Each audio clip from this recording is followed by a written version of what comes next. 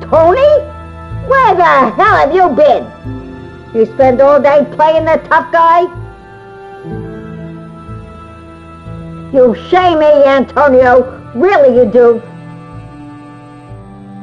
Well, what can I do, Ma? You know I'd do anything for you. A real man would have called his mother. Oh, come on, Ma. You know I couldn't call. They don't have phones where you were. But, Ma... What is wrong with you, Antonio? You shame me. Come to upset your mother again, huh? You never come to see me, or bring home any nice girls, but who'd want you anyway? You look so pasty and thin. From this point on, we're through. What? Ma? You're trying to kill me with the shame and the worry. Well, no more.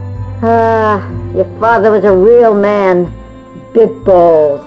But unlike you, your father wasn't yellow. You were always a disobedient boy. Not one phone call all the time you were away. Your father, God rest his soul, wouldn't let no one run him out of his own home until the triads show you some respect. You're no son of mine. A daughter, maybe, but not a son. Oh, you think I'm a wimp, don't you? I've called a hit on you. What? Ma? It's really the only way, Antonio.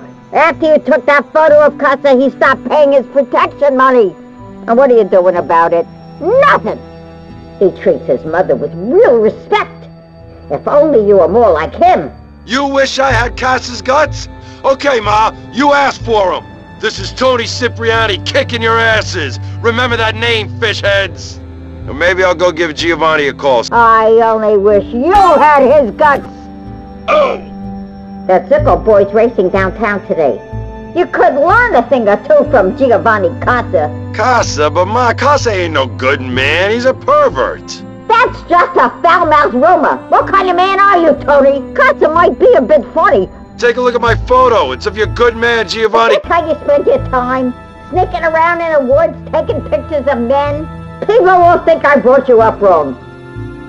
But Ma... And his Sicilian sausage is the best in town. Try to stop shaming me.